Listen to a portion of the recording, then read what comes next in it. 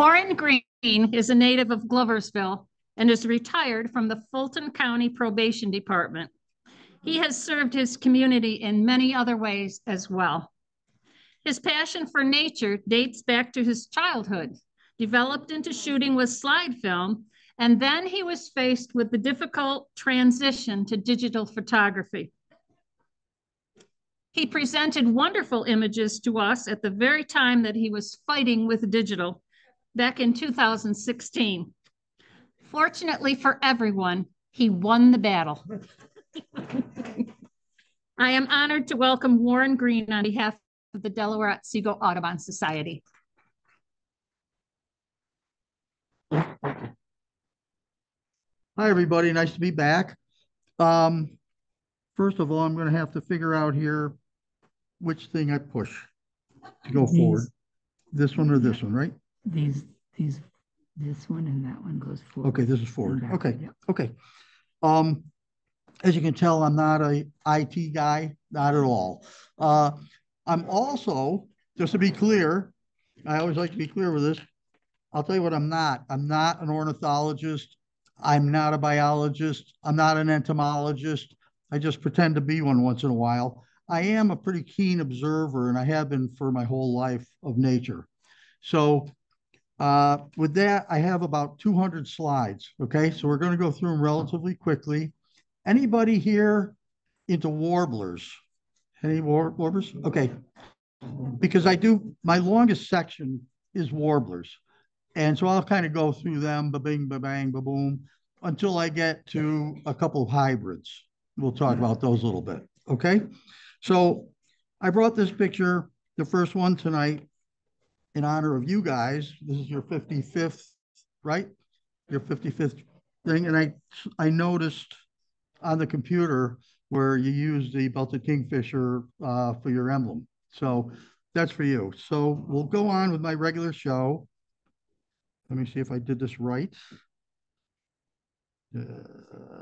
Try it again. There. Okay, this is the only picture of something that's not wild, okay? This is a very close-up of a snowy owl.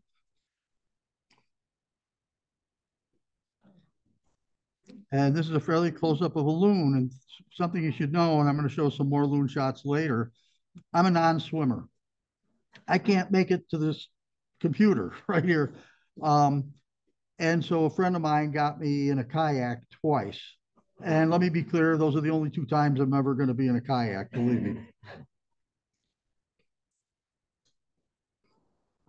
So I thought this was kind of a neat shot of a red-winged blackbird on an extremely cold spring day. And it just showed by the breath. And here's a bluebird. It doesn't look happy. He was right in my own backyard, and it snowed the night before. And this is what it came up with.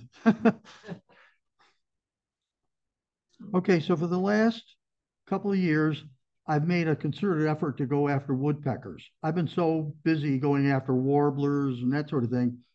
I kind of didn't go after these guys. So here's a section on warblers. This is a flicker. And this is a flicker at a nest at a friend's house. He owns an apple orchard. And he told me, Warren, you better come over. I got a flicker nest, believe it or not, at 3 feet high. So I set up a blind. Luckily, it's on his property. So I set up a blind and just left it there. So they got acclimated to it very quickly. So this is the male. This is the male flying out of the nest.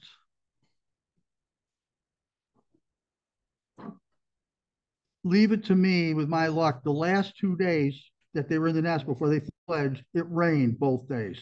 So this is one of the days, but I went out anyways, didn't matter, and I went out. So I was looking for a bright sunny day and I didn't get it.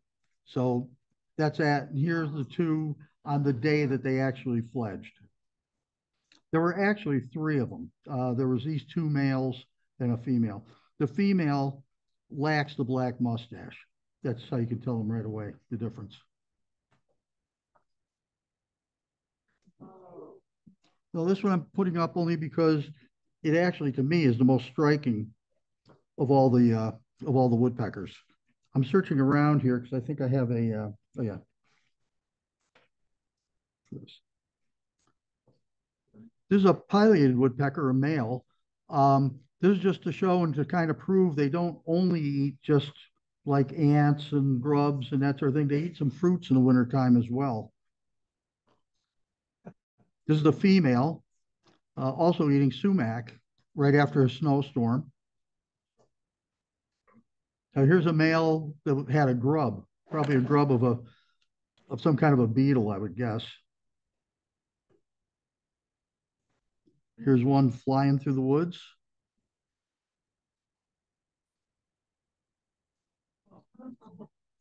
And here's the male with two males.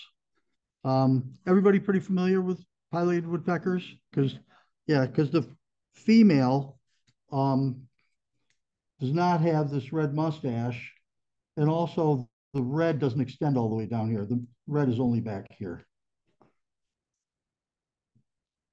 And this is two male young, and this is about a week, believe it or not, before they actually left the nest.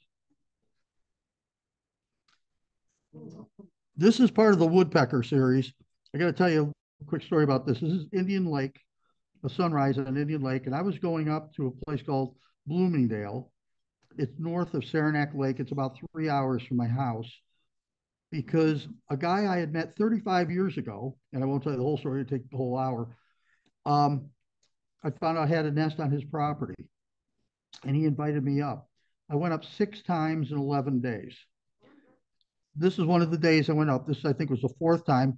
And on my way home from this time, it was about 3 o'clock in the afternoon, and someplace just north of Speculator, I collided with the Kong of all male black bears. And I knocked him out colder than a mackerel, but he lived.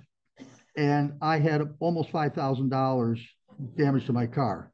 So anyways, as we move along, I was up there to get a picture of this nest, and it's kind of an uncommon nest to find. This is a black-backed woodpecker. This is the female. And the next one is the male. The male, as you can see, has the yellow cap. Very tame bird, very tame. They nested at only 5 feet high. And they're a part of a family called 3-toed woodpeckers. And you can see they just have the 3 toes instead of the usual 4. This is the female adult with a female young. You say, well, it's got a little yellow. Before they molt the first time, the females also have a little bit of yellow. And you can see the nest itself has a bevel on the bottom. And supposedly that's probably there for an evolutionary purpose, because with the 3 toes, it's easier to grab. This next shot is a male with a male young. You can see the male young has more of the yellow. Now the next shot is, this is not the bear I hit, but believe me, he's a close relative, a really close relative. And all I can say is, after I hit him and he woke up and I looked at my car and I knew what the bill was going to be, we both felt the same way.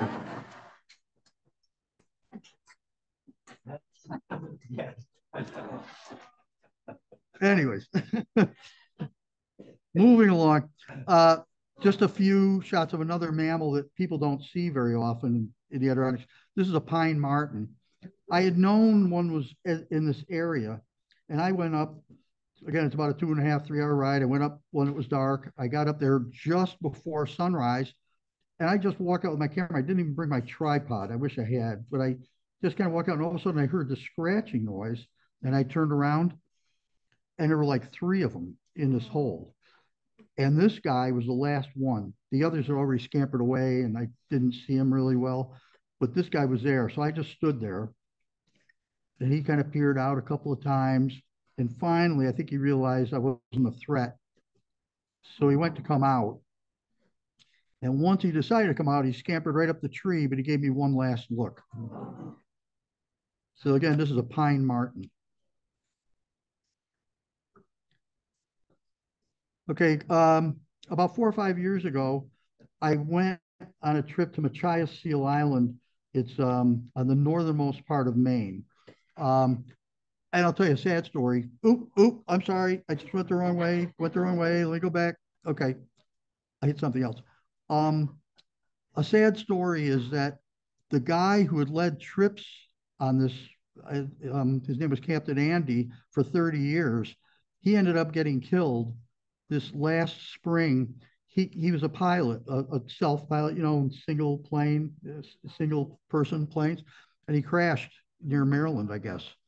So I believe they still run the trips. But anyways, I went up there with a friend of this group, actually, Dave Keem, and we went up for 2 days, 2 full days.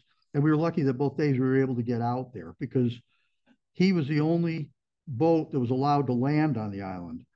And believe me, it's hard landing on the island because if the waves are too much, you can't really get on there. So anyways, these are some of the shots of the puffins. I thought these guys look like friends, just buddies. Here's one about to take off. Here's one about to land. And the next picture, everybody says, oh, they got kind of a clownish face. But when you look at clowns, sometimes they look fun and sometimes they look kind of evil. Well, this is what a fish sees.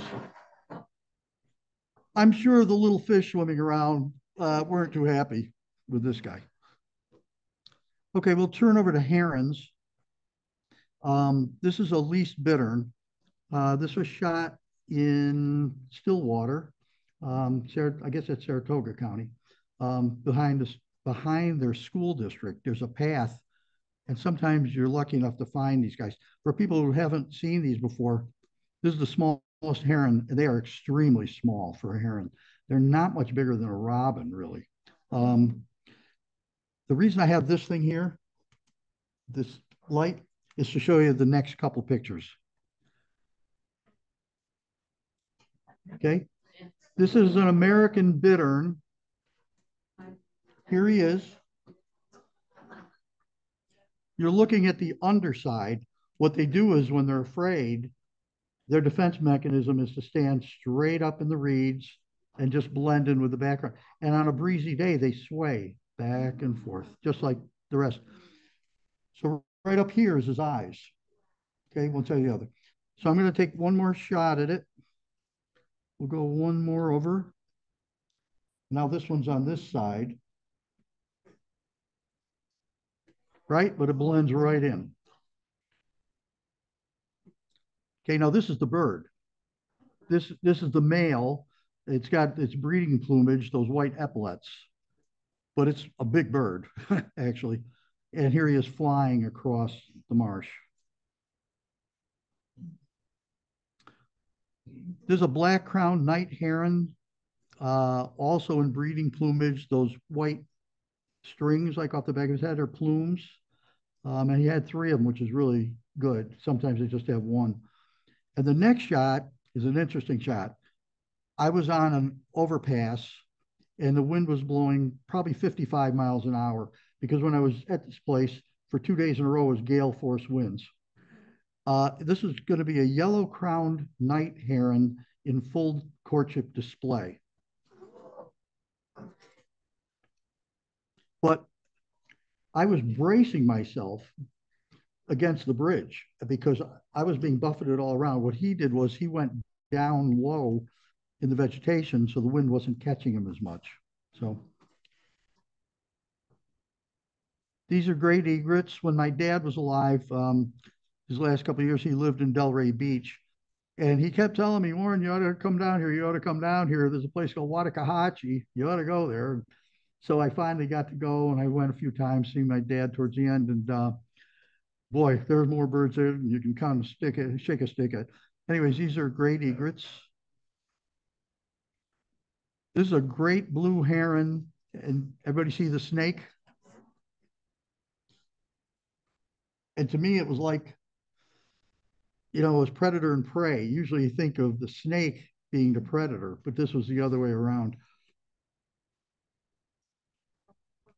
Okay, we'll get into some ducks. And my favorite duck around here that you see fairly often is wood ducks. So I'll have a group here of wood ducks. These are two Drake wood ducks males that are pushing each other around to see who's the dominant one so you can win the affections of the female. But after they're done doing this, they usually take a bath. They dunk underwater. You've seen ducks dunk underwater and then they come up and they flap. So that's what this guy was doing. And here's the flapping routine. And then there's the male with the female. And the other one was just flying around, probably looking for another female. So it flew to another part of the pond, and I was lucky enough to get it landing. In the meantime, the female is stuck in its nest for about a whole month. They nest in holes in trees or wood duck boxes, that sort of thing. I was in a blind 6 straight days, 3 hours a day to get 3 shots. This was the best of the shots. It never showed itself, although I knew it was in there. It was just incubating. But on the last day, when they hatch, they're only in there for a day, and then they jump out. The female's calling them, and they jump out, and they follow the female right to a nearby body of water. So this is a shot of the young. And I love this. I took hundreds of shots of this thing. These two right here, I can almost see them talking to each other saying, let him go first and see if he lives. Okay,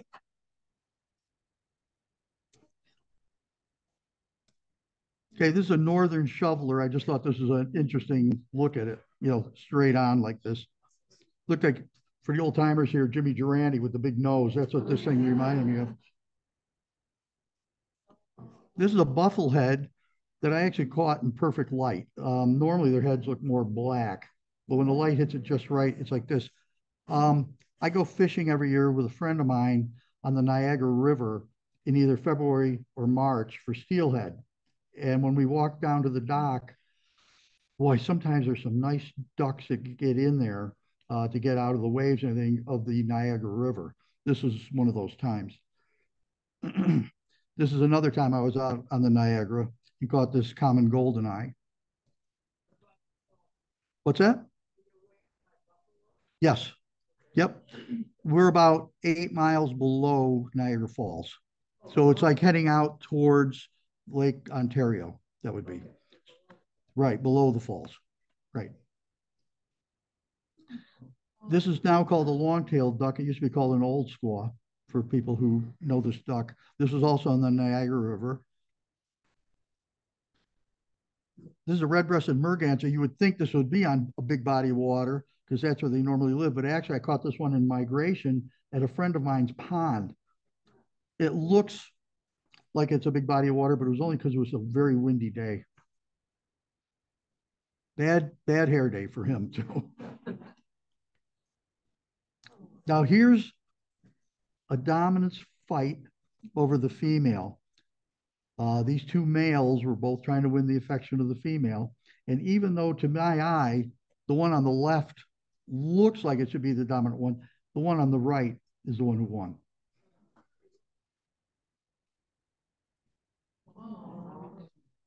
Okay, as I said, I'm a non-swimmer. And I mean, I am a real non-swimmer. I was a non-swimmer before I had hip replacement surgery, but I've had 3 hip replacement surgeries. So I got more metal in me than God. And so I'm not a swimmer. A friend of mine has supposedly an unsinkable kayak. It's a fishing kayak. I refer to it as the Titanic. But anyways, he got me into it twice. And so these are a series of shots of loons from that kayak.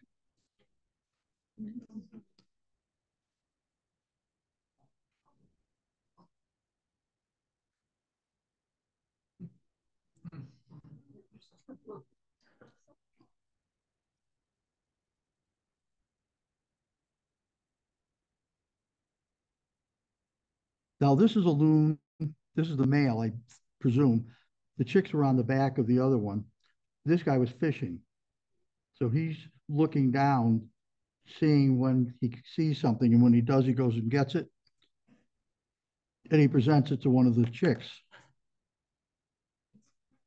And then later, they're still on the back of what I presume is the female, and he's bringing a slightly bigger fish. And then he goes and he gets a bigger fish. This is later in the year, so the chick is a little bigger. So he got this bigger fish, and then he caught a fish that was way too big. It was way too big. And what he ended up doing was he ended up beating it on the water until it finally died, and he swallowed it whole. Then there's the family kind of going away. So we'll go to that, switch up from the birds for a minute, and I'll take you through some, just some nice shots of some orchids, wild orchids in the Adirondacks. These are showy lady slippers. These are pink lady slippers. I think they're pretty common, pretty familiar. This is a ram's head lady slipper, which is a very tiny flower and very, very uncommon. The flower itself is probably no bigger than my thumbnail, but it is one of the lady slippers. This is a yellow lady slipper. Am I doing good standing right here? I'm supposed to stand right here. I'm a wanderer usually. I feel like walking someplace. I can't for the Zoom people. There's a dragon mouth. It's called Arethusa is the real name, but it's called dragon mouth because of that lower petal. This is Calopogon, otherwise known as grass pink. In a lot of the bogs in the Adirondacks, you'll see quite a few of these. The best place and the most beautiful ones I've ever seen isn't this one actually. It's in Paul Smith's. Everybody know Paul Smith's? There's a college, Paul Smith's. Behind Paul Smith's, there's the Vic. And they have paths, a couple of paths down there. And on one of the paths, when you go down, there's orchids everywhere. It's really a beautiful spot. If I was going to go, I'd go early July, I guess would be the best. There's a rose begonia. This is purple fringed orchid. And you don't get the feeling of just how ornate each of the flowers is until you see it close up. And likewise, this is the flower stalk of what's called the large leafed. Here we'll go backwards again here.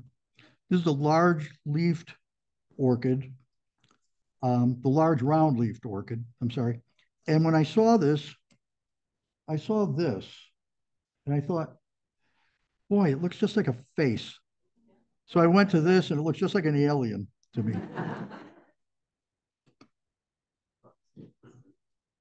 And from that, I'm going to go to small birds. We'll start out with a hummingbird, ruby-throated hummingbird female, getting nesting material. Now the next shot is about 30 years old that I shot on film and I had switched over so I could show it now. This is a hummingbird with its young on a nest. This is the only hummingbird nest that I've actually found that's low, that was low enough for me to easily get some shots. And this was my favorite one of that group. And the next shot is the male ruby-throated hummingbird. I was back at this place to take pictures of warblers. There were these pine woods, and this was an opening in the pine woods, and there were wildflowers growing. And this guy kept landing on the same spot over and over and over again to force out other hummingbirds. That was his territory. He was going to keep it. He was dive bombing everybody. So I thought, I'm going to keep looking for these warblers and getting bit up by a million black flies. I ought to take something I can actually shoot. So I took the shot of him. Okay.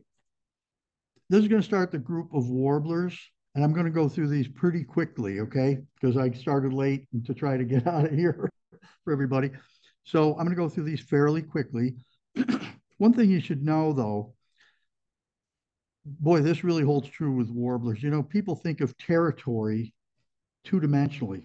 They think, well, if there's one here, there won't be another bird nesting for a long way over there.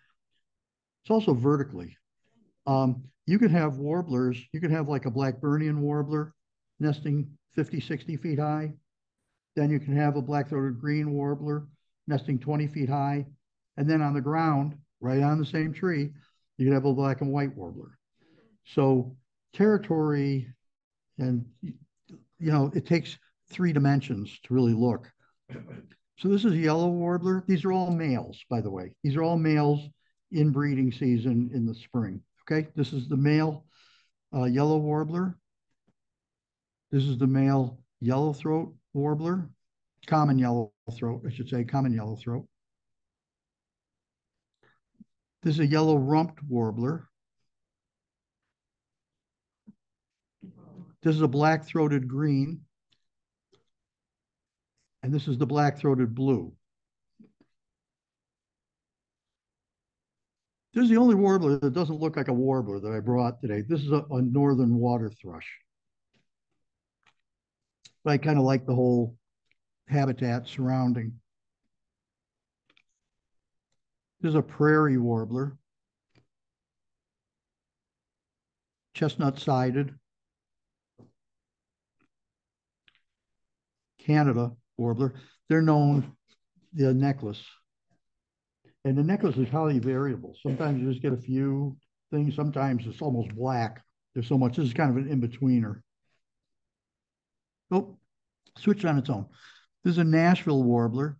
They're known for that eye ring. They're kind of a plain looking bird, but they do have that eye ring.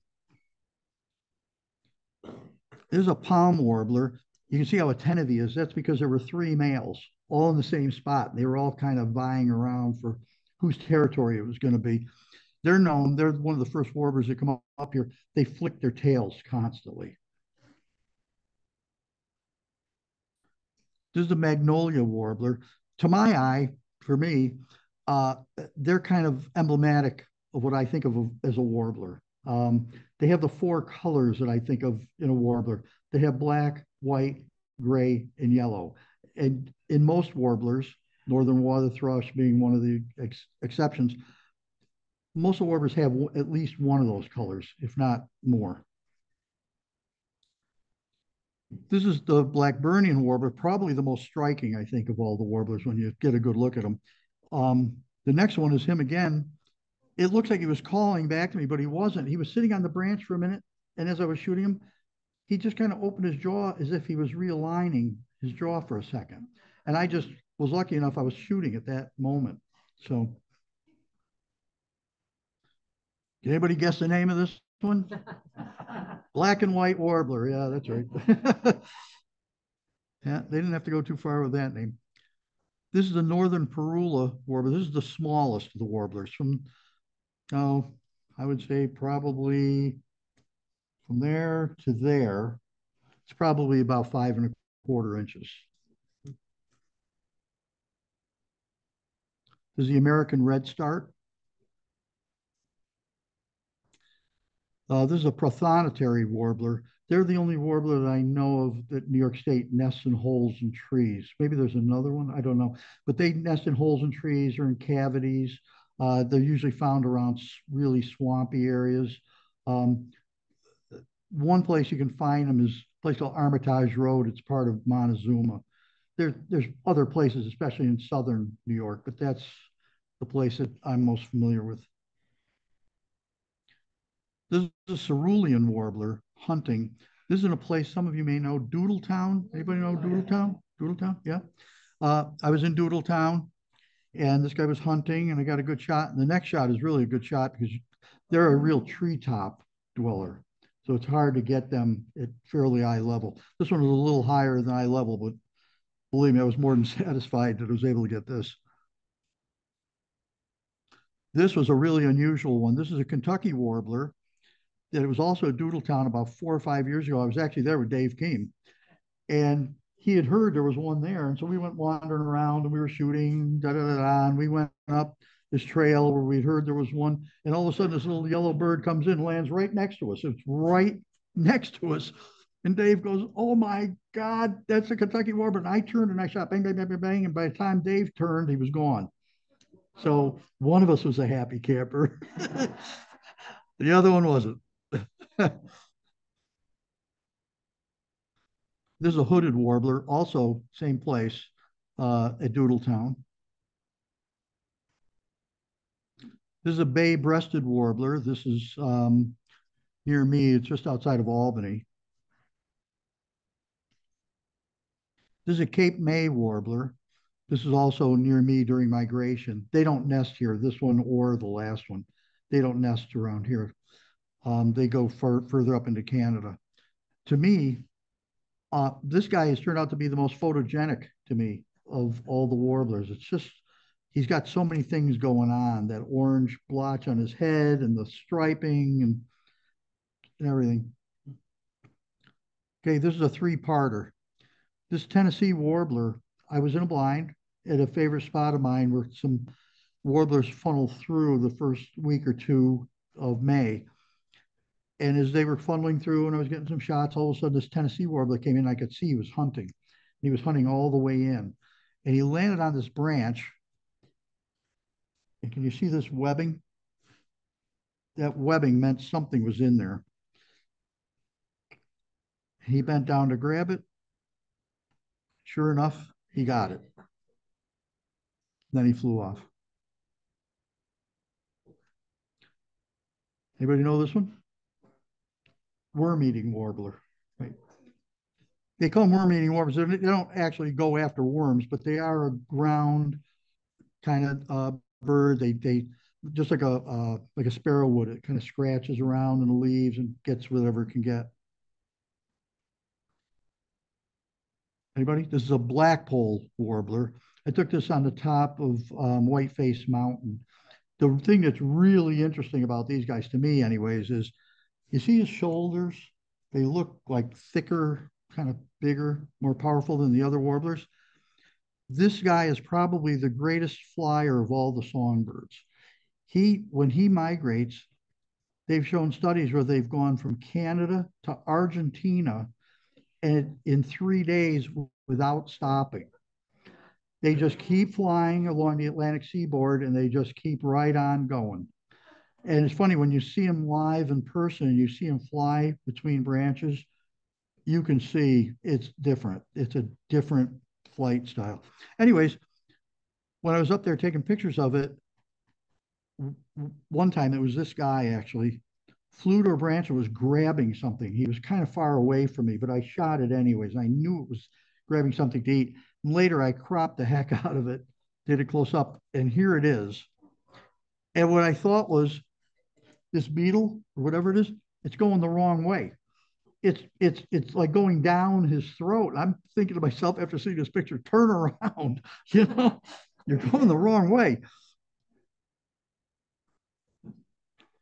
Okay, this is going to start a little thing that's really interesting to me.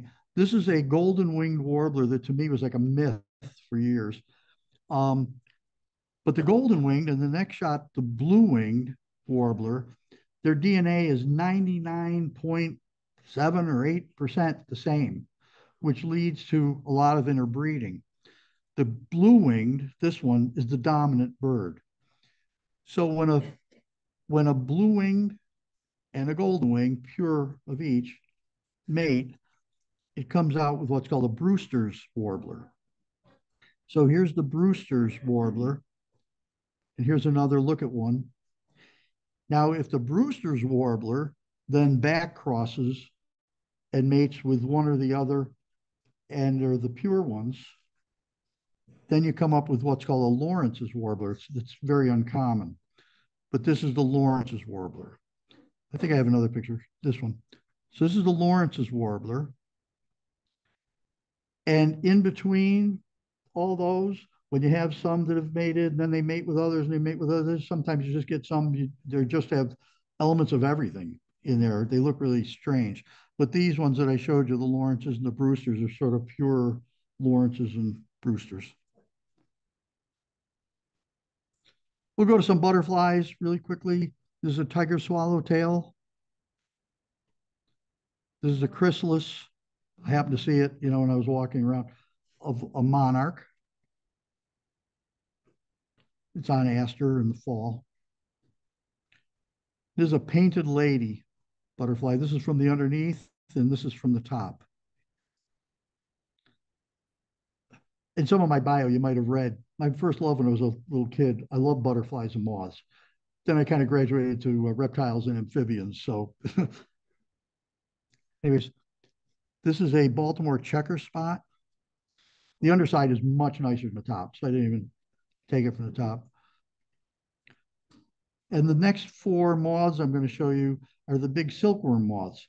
The interesting thing about them is, as caterpillars, they're voracious eaters. They eat all year long, right up until the fall. But as adults, they don't have a mouth part. They don't eat at all. They live for about a week. They live long enough to mate, and then they die, or they get eaten by a bird. Anyways, this guy, the Cecropia, across from here to here is about 6 inches. So it's much bigger. It's much bigger than the warblers that I showed you. This is a Promethea moth, a male. This is all in that same group. There's a Polyphemus. And the last one is a Luna. This was my favorite as a kid. This is the Luna.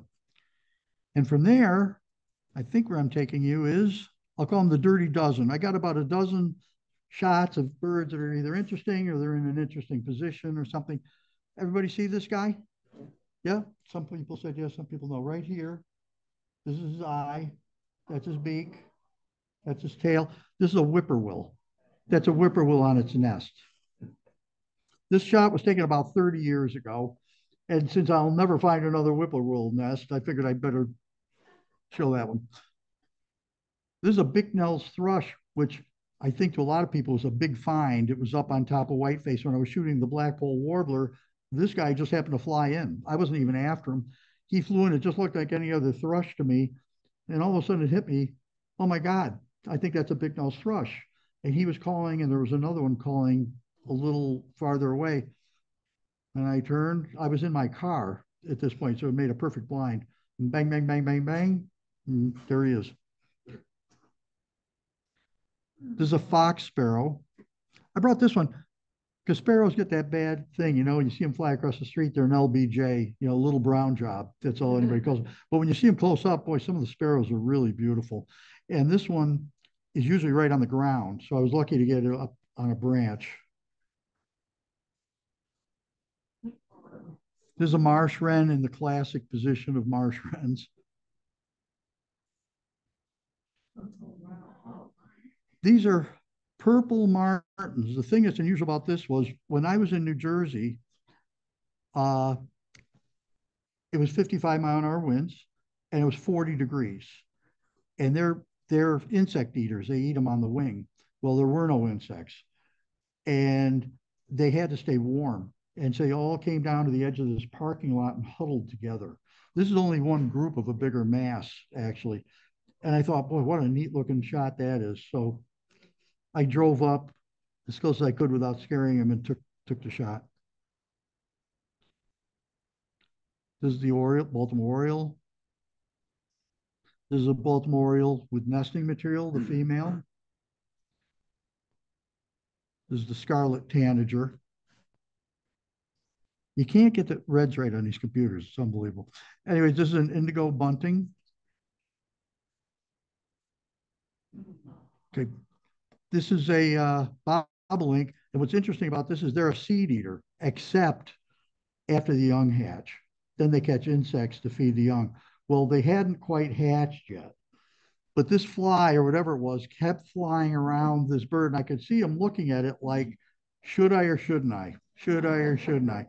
He didn't in the end. He flew away, but he could have if he wanted to. Okay, these are cedar waxwings. I just like the whole kind of look to the shot. These are blue jays. This stick was set up by a bird feeder of mine. And there were about 5 of them around. They were always trying to get to the top. All of them were trying to get to the top to be the dominant bird. So you see the one on the top, the one below is trying to get him off of there. And all I'm thinking is the one on the top is looking down at him and saying, give me a breath mint, will you please?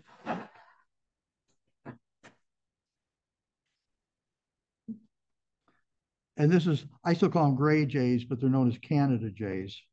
And they're just the reverse of the blue jay. The blue jay is sort of like always a little wary and a little this, that, and the other thing. This guy is as mild and calm as you can get.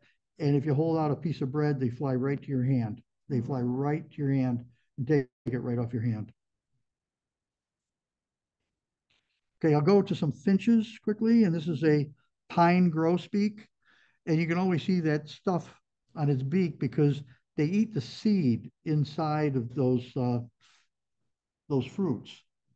And so they just chew through the fruit to get the seed. So it's always that stuff on them. And sometimes you see them getting these really oddball positions to try and grab them. I think this is really a good shot of an oddball position. This is an evening grosbeak. And the reason I brought this one is because the next two I'm going to show you of the evening grosbeak. In the winter, the grosbeak's beak is yellow. But this last year, they stayed a long time, longer than they usually do when they come down. And what I noticed was their beaks turned to greenish. And in the next shot, you'll see the female. You can see it's really greenish. And that's one of the things that shows it's in breeding season. This is a rose-breasted grosbeak. I guess in the old days, you used to call them cutthroats. Look at somebody cut their throat, the blood came down. 2 years ago, we had a big influx of crossbills. There's red crossbills and white-winged crossbills. This is a male red crossbill. They almost act like parrots. And they use that crossbill to insert the bill into a pine cone to the scales, and then they pry it open with their tongue. They take the seed. And this is the female red crossbill. And this is the male. They come down to roads early in the morning in the winter, and they lick up salt and sand because it helps their gizzards chew up the pine seeds. This is the white-winged crossbill. This is the female white-winged crossbill. This is an interesting three-shot series. Got to watch this. You see this, the plant on the left. You see the branch it's looking at, right? It's got seeds on it, and it's really hungry. There weren't too many around. So he's looking, he's just about to take it, and wham, from out of nowhere, another one comes in, and they start fighting, and they go off to the side. And as they're off to the side, a horned lark came in and took the seeds.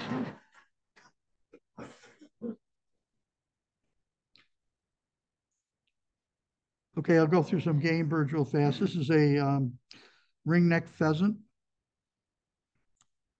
This is a ruffed grouse.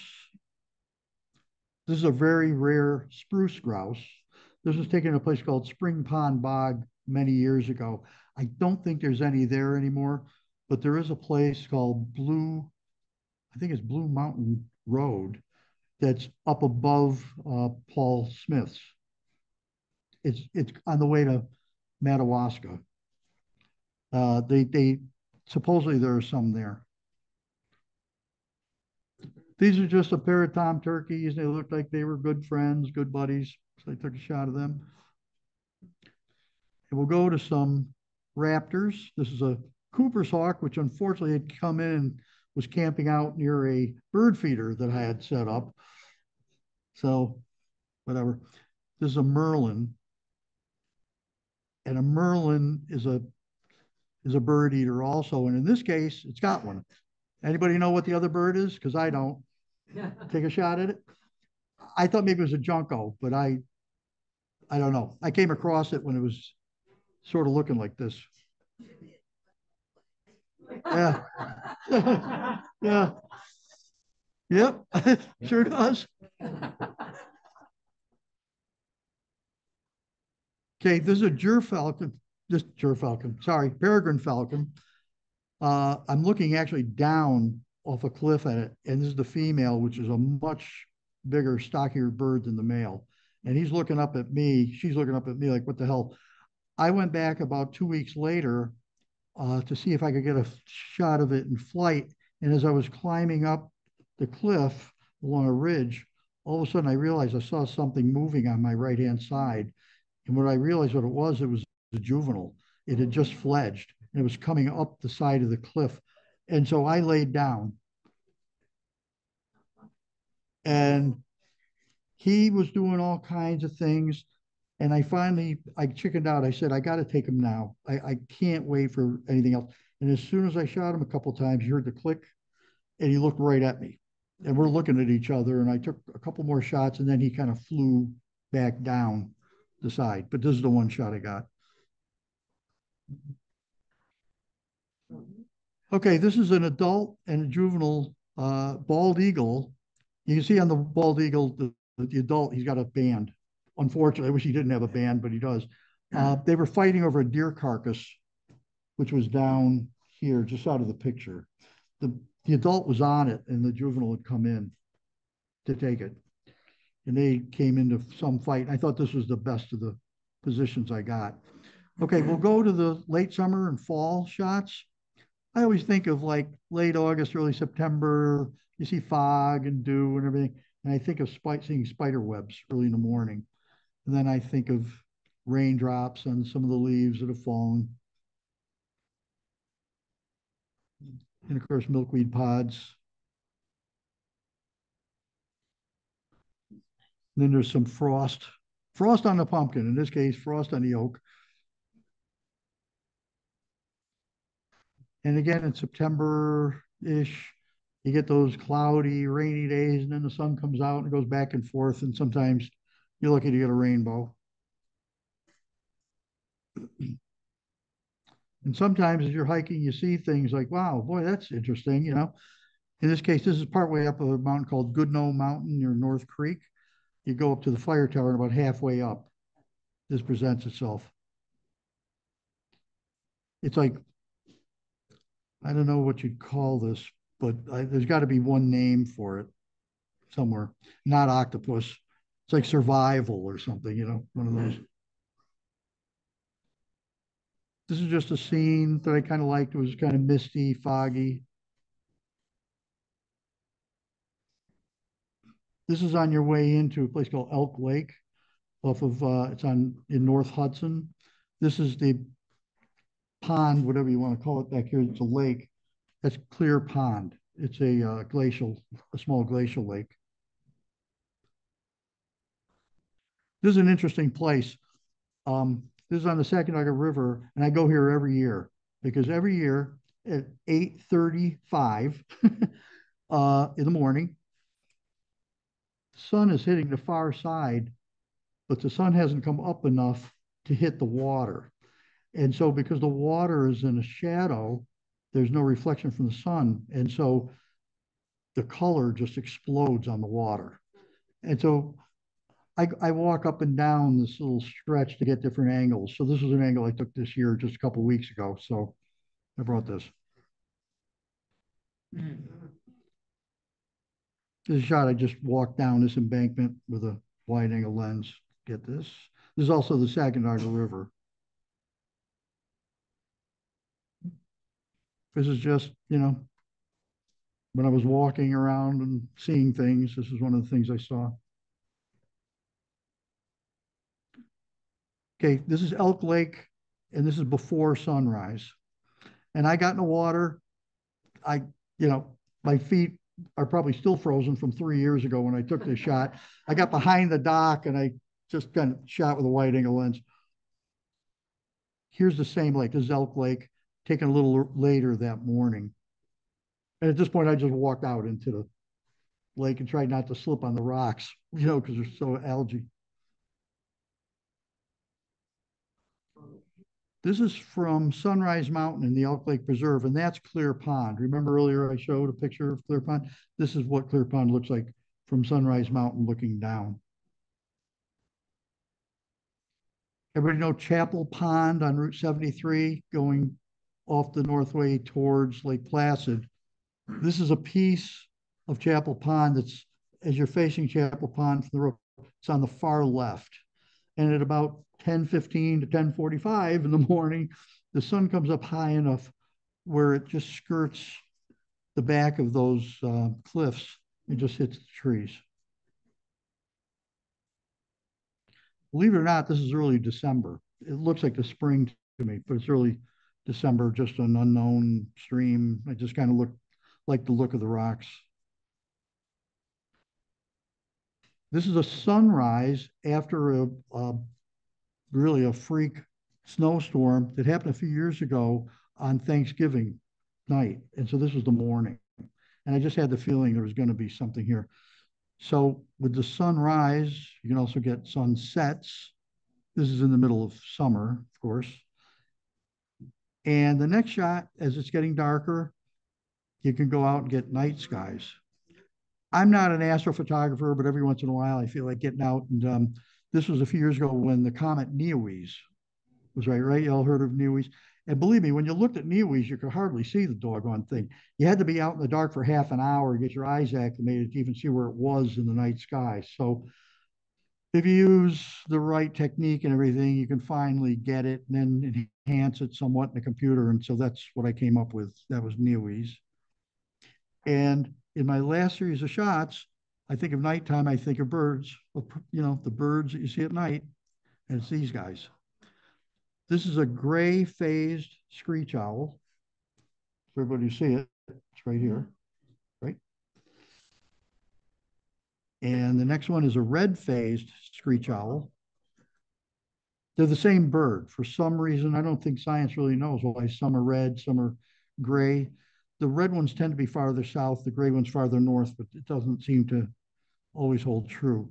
This is also a screech owl. It's kind of almost an in-between phase a little bit, but it had taken over this wood duck box. This is up near Hudson Falls. This is a saw-whet owl taken about 30 years ago, and I have a great little short story to tell with this one. My dad always wanted to take a ride with me someplace back in the day when I went birding. And I said, Dad, I'm going to a place called Braddock Bay. It's like a 2.5-hour ride. It's above Rochester. I said, I've seen saw-whet owls there. I usually can find one maybe if I'm lucky, and I'm going to take a ride. If you want to go, we can go there, and then we can go to Syracuse. He had a favorite restaurant there. On the way back, he says, I'll take a ride. So we went up and we walked back, and there were 7 of them. And there were, in one spot, you could see like 3 or 4 of them at the same time. It looked like Christmas ornaments. I'm like, and my father must have thought, this is easy, you know, like, yeah, right. So anyways, this is one shot of them. This was the luckiest shot I ever got. This is a boreal owl. John Lowe's here. He remembers this. This is the same bird on the same branch from a totally different angle. I was on my way home from jury duty, and where that bird feeder is, by the edge of that orchard where I said, you know, the hawks come in and everything, I was going up there and I had a pair of boots and I was going to throw some bird seed in the bird feeder. It's already 3 in the afternoon in February. It's getting dark already. It was a cloudy day. I'm going up the road, this little dirt road, and all of a sudden I see this tiny owl on this branch overhanging the ditch. And I thought, oh my God, it's a saw-whet owl. That's what I'm saying to myself. And so I turned around and ran home about 70 miles an hour on a 35-mile-an-hour road, got my camera, came back, and I thought, he'll never be there. He'll never be there. He'll never be there. It's already kind of starting to get dark. And he was there. And I was like, oh my God. And so I drove up and I got as close as I dared get. And that's when I got this shot. And I thought, I wonder what it looks like from the other side. So then I drove up a little more and I turned back. And this was my first year having digital. So I didn't know what the hell I was doing. So I shot him from this side. And I got back to my house and I was all psyched. And I got him in the computer and I sent it right out to my best friend, a guy named Brian. And I said, Brian, look what I got. I got a saw-whet owl. I got a saw-whet owl. He says, you dummy, that's a boreal owl. I said, it can't be a boreal owl. They're not around. He said, I'm telling you, that's a boreal owl. And sure enough, it ended up being a boreal owl. So this is a northern hawk owl. This is taken in Vermont. This is him again. This was in a spot where you couldn't take a step without voles running around. And so he was in there for about 5 weeks. This is a few years ago.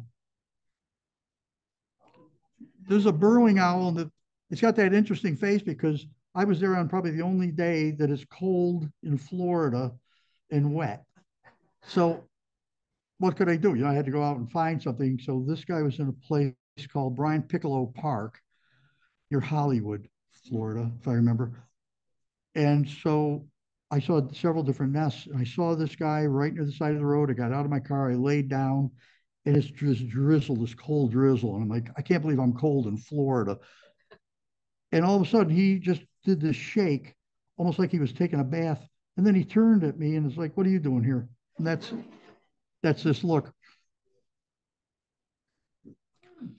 This is a short-eared owl over the grasslands of Washington County. And this next shot, I swear I got to send to DEC someday. I think they would want this. This is a barred owl. I think this is a first-year bird. This is really odd. I was walking through the woods and he followed me. And every time I stopped, this went on for 45 minutes. And he just kept following me and following me. And I kept hearing two or three of them calling from fairly close proximity, but I never actually saw them. But this guy just kept coming and would land all around me. And so this was one of those shots. This is just a shot of one in a snowstorm, not the same one, obviously. This is a snowy owl. If you can see the wind whipping across here. I don't think my battery's working anymore. It was so windy, and I'm walking up the slight incline, and it was so cold. And I'm thinking, he looks like he's in Miami Beach. I feel like I'm dying here. I can't even go any farther. And I took a few pictures, and this was one of them. This is the whitest one I've ever seen. It was near Lowville. I, I couldn't get very close to him. He wouldn't allow it. He would fly away. Sometimes you get pretty close, not this guy. This is a male. Now here's a real juvenile.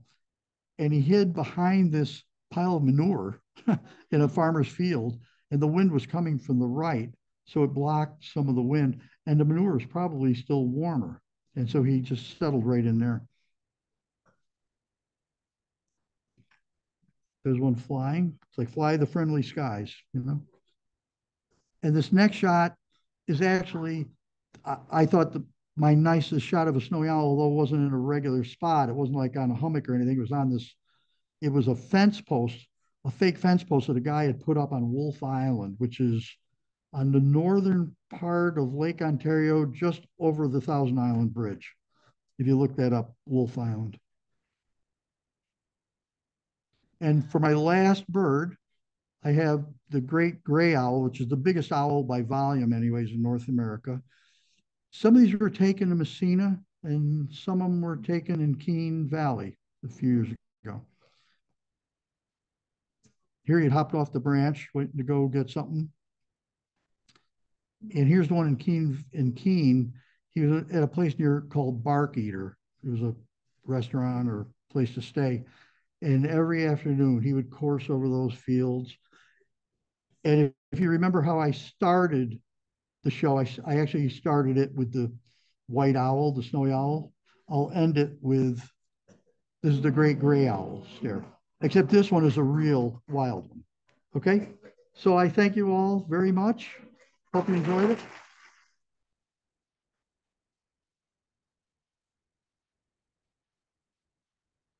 I don't know if I'm allowed to ask for any questions or if we're running out of time. Are there any questions? Yeah.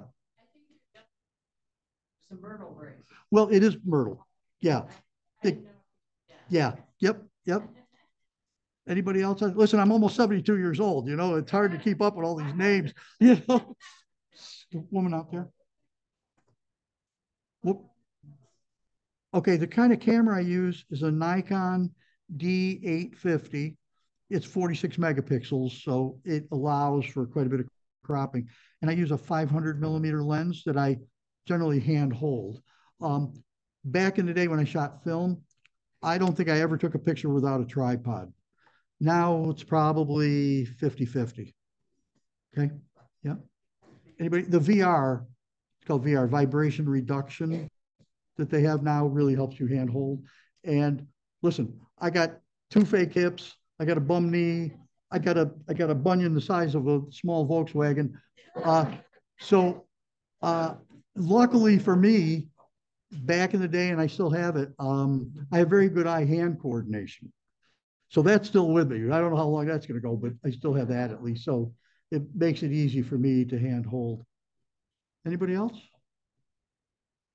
Nope, seeing none. Thank you very much. I appreciate it.